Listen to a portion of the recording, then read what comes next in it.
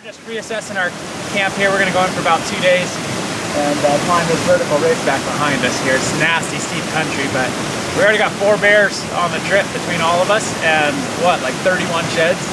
Yeah, it's something crazy. So we're doing really good. We're going to eat a little bit, got our packs loaded, and then we're going to start cranking up this mountain, hopefully kill a bear sometime today. Yeah. Let's do it. Let's do it. Hey, what does that cinnamon roll package say? Because I love you. Who would tell you that? The bakery people. That's weird. My wife, Charlotte's Bakery. Welcome back to another awesome adventure into God's limitless outdoors. This week, Colton and I are going steep and deep into the backcountry in pursuit of our last 2 black bears. This was an absolute amazing hunt, and we got some spectacular footage of some spectacular things happening. So I hope that you enjoy this hunt as much as we enjoyed making it.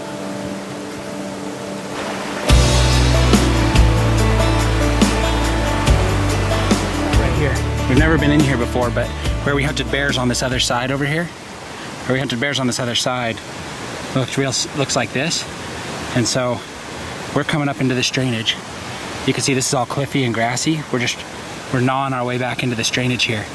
And what we want to do is come back into here where all this meets. See that? Right there, we're gonna come back into here and we're gonna hunt all this backcountry. There's gonna be some bears in here, son. I ain't your son. I'm your brother. Let's do it. There's that old adage that says it's not about the destination, it's about the journey. And as I've grown as a hunter, I have really begun to value not so much the destination, but the journey. As you're working up these drainages and up to these ridge tops, the new ground is unfolding to you. You're finding different things, you're seeing different things, and that's really, those are the things that you remember. Those are the things that really shape the whole experience. And that is what I've begun to value so much as a hunter, is the journey to the top. They're gonna run right into, they just came right into each other. The wolves made it around to the draw? Yeah, they're watching the mule deer right now. I can see one right on the ridge. Up above the mule deer slightly? No, they're dead on the mule deer. Okay.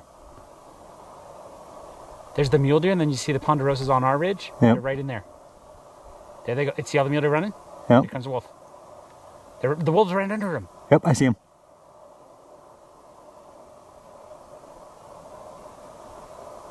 They're going for it. Mule deer's done. One in the ponderosas. No, the wolves are running down from him. I see him.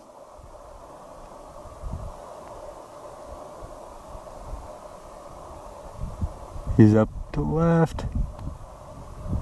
It looks like a herd of bucks. We should go kill a wolf and go pick up some sheds.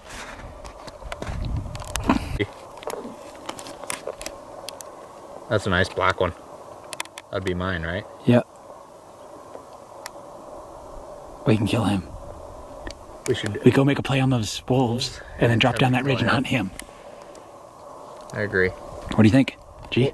Wolves are bedded up right now on that same ridge. Okay, let's see if we can sneak in there. We're gonna see if we can whack a couple wolves, maybe a bear.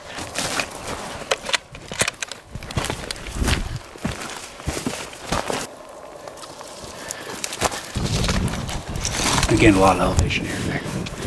Colton spotted 3 wolves over here. I spotted a bear on the bottom. So we're gonna swing around. It looks like the wolves might have gone over into the basin and bedded down. It's the middle of the day.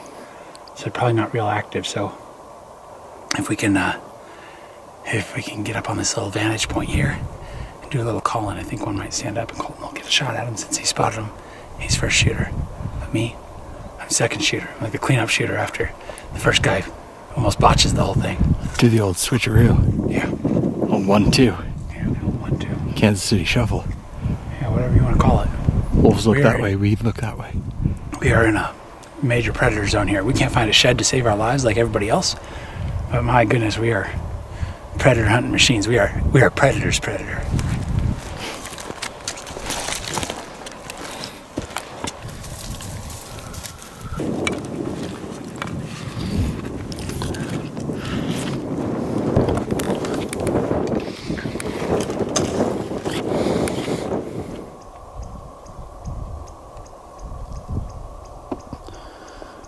And we got a bear right down here.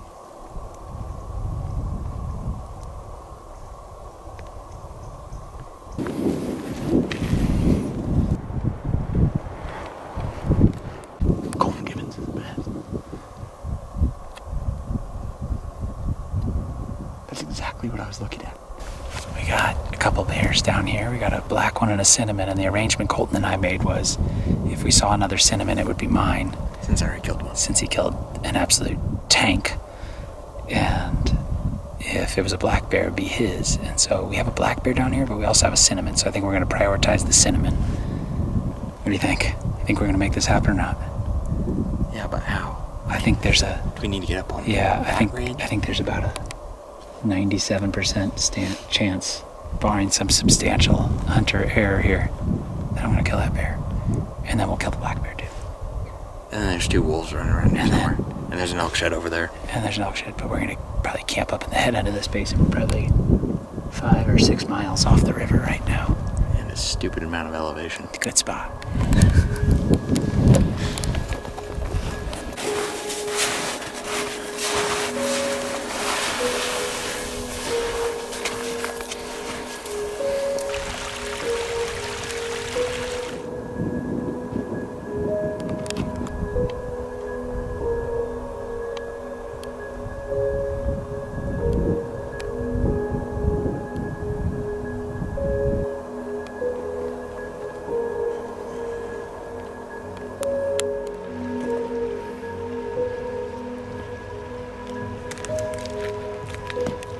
We were pulling up this hill, and we were all in for this bear.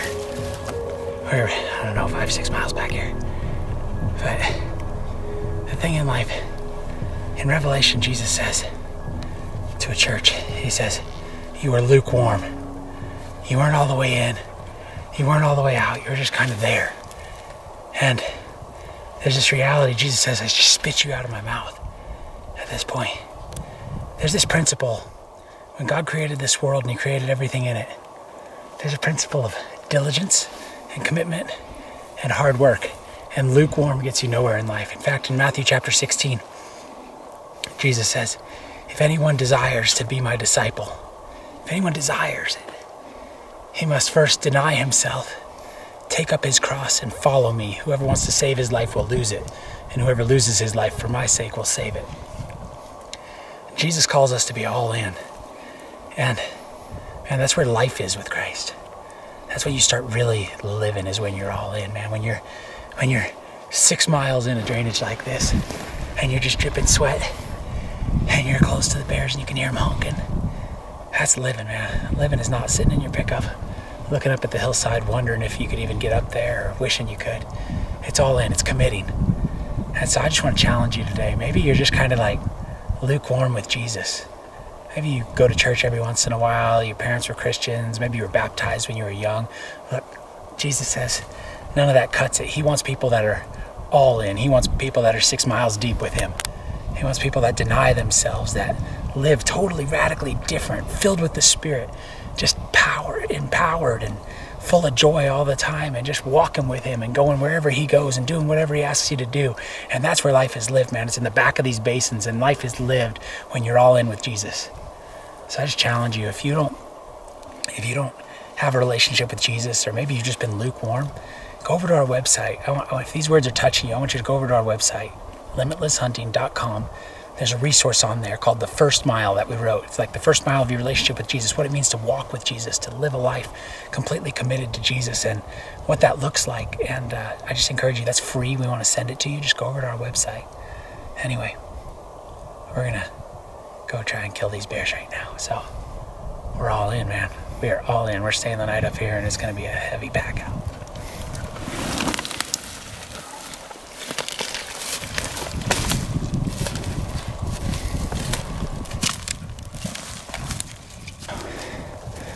What's that in that draw? That could be him right there.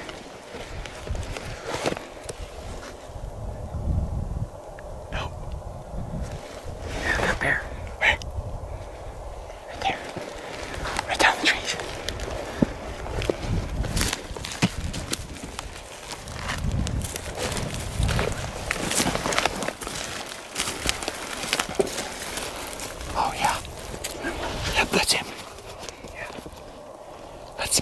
cinnamon, right?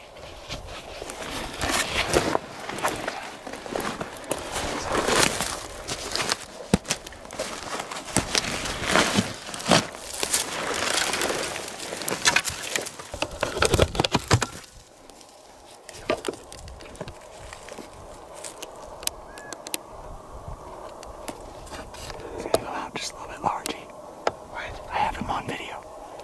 He's gonna come out a little lower. Get ready. I got him. He's on camera. Ah, he's behind the hill. Do you see him? Yeah, he went behind the hill. The bear fed away from us right around the ridge he was on, so we quickly moved down our ridge and a little bit closer and got set up again, and within a couple of minutes we spotted a bear. No, that's reasonable.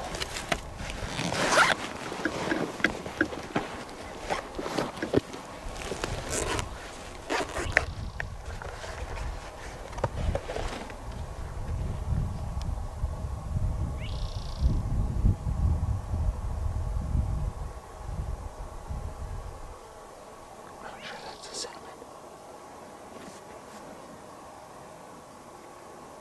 486. That's not that bad. 5.4.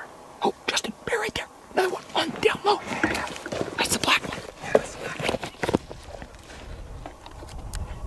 one. This trip had already been unreal, and it was just unfolding better and better every moment. When Colton looked down and saw this bear, we knew that we were on the cusp of pulling off a doubleheader. He looks pretty good. Are you videoing it? Yeah. That's your bear if you want it. Okay, what do you want to do about the far one? I'll shoot him in a minute. You just take a shot at this one. Okay, get on the camera. Switch. Yeah, hold on. 291. Oh, chip shot. There's one high on it. Show 1.3. Okay, I'll hold that down. Just right on it.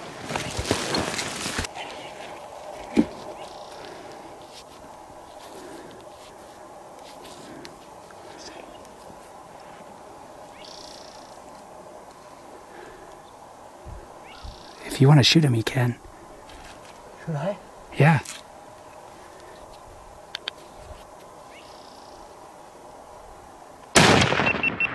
Got him. Down. Okay. There must be a barrel. Colton hit this bear absolutely perfectly, and you can watch as he just goes loose after a couple of strides.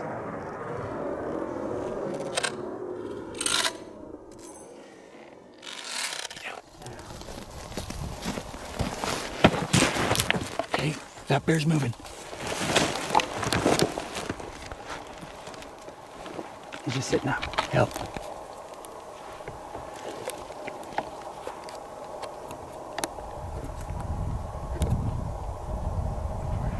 I'm ready when you are. Watch the sun. It blinds you.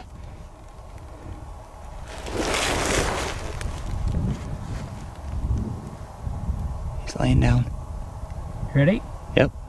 This was one of the most difficult shots I have ever made. We were shooting almost directly into the sun, and neither Colton or I could see through our camera or scope on this bear.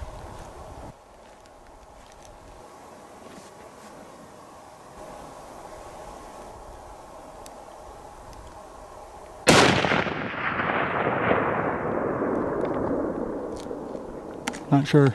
I can't see anything, Colton. There he is. I think I'm on him.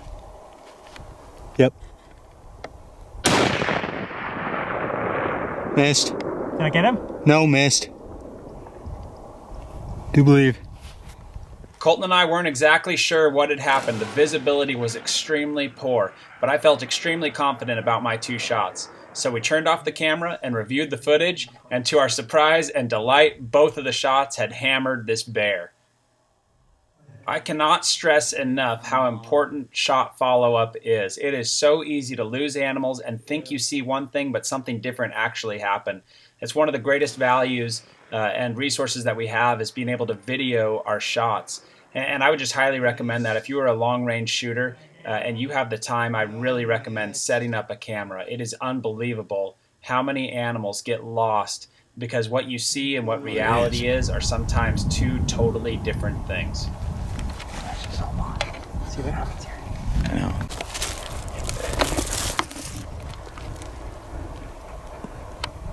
That's a dead bear. What a twist ending. We got him. It is a good deal. Got a nice black bear. Oh my gosh. I think, look at his head. Oh man. How cool is that? What a beast. Huh. Crazy. That's a good bear. This trip has just been absolutely unreal so far.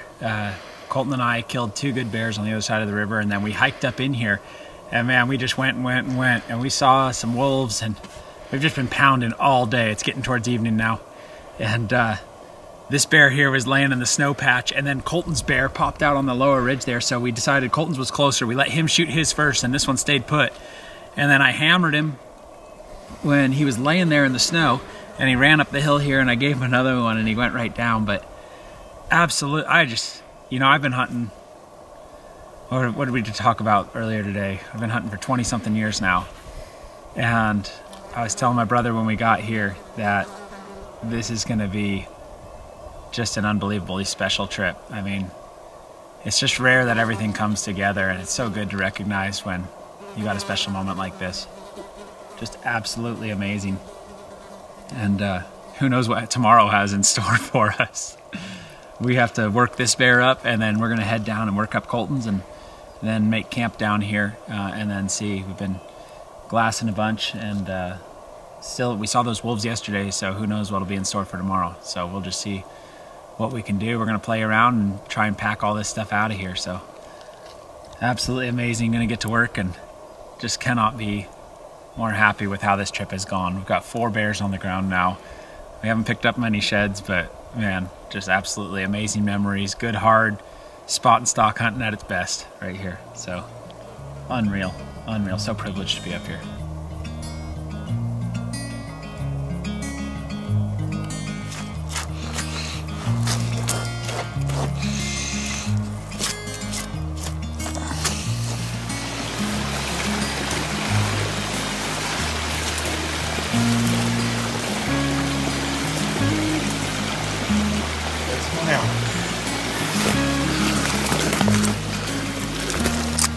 It's got a big old head on him. These moments are absolutely surreal. I mean, if you've hunted for any length of time and you're watching this video right now, you know that things just don't come together like this very often. And so when they do, man, I've just learned to take it in to its fullest and just enjoy the moment. And they're often just very somber and quiet moments that you spend around these animals and with your friends, and in my case with my brother. And this was just an absolutely spectacular hunt. Could not ask for anything more. You find a big 2-point, you use big 2-point.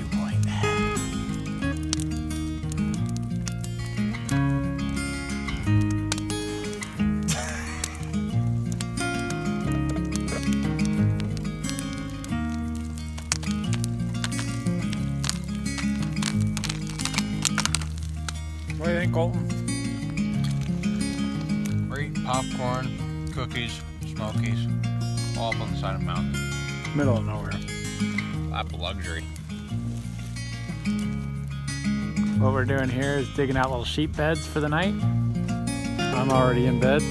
Already dug mine out. We got the fire going. Colton's digging a sheep bed. This steep ground we're hunting here. No flat spots, so we're just digging little beds for our... Got an air mattress and sleeping bags on top. Night, Colton. Right.